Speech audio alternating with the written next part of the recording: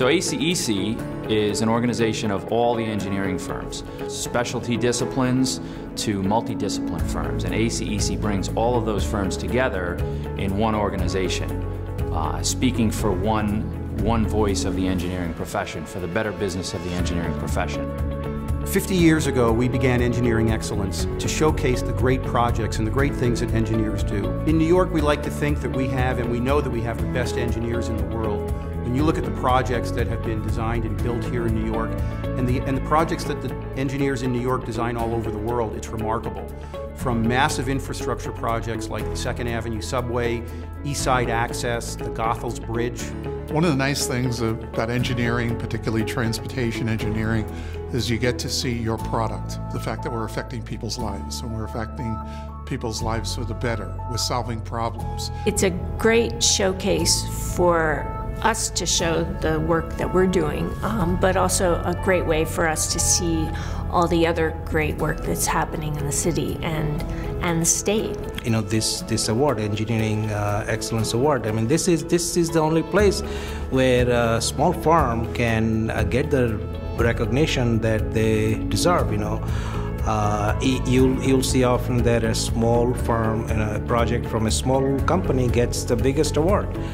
And so one of the most rewarding things for me is when I bring my wife and my kids into the city and I point to different areas of buildings that have changed the city's skyline, that are there because of the work that I did.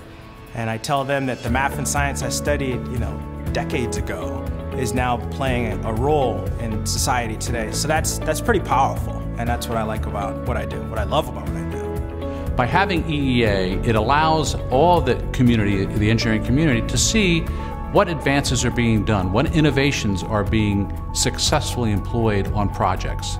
And I thoroughly expect the projects of the future to be unbelievably creative. We know from the young engineers that we have coming in that innovation is very much part of their vocabulary. And they look for ways to do things differently, more efficiently, and quite frankly, thinking out of the box is routine. We also tied in an educational component as we started our scholarship fund. This year we'll give away $67,000 to students studying engineering in New York, and overall the program has given away $700,000 since its inception. It humbles me how smart the incoming talent is. Some of the entry-level staff, how smart they are, how innovative they are, how hardworking they are. It makes me look back at a long time ago when I was a young engineer in the profession and the opportunity that some people gave to me, and I'm very grateful for that opportunity. And I feel an obligation to give that same opportunity to our next generation of engineers coming into the profession.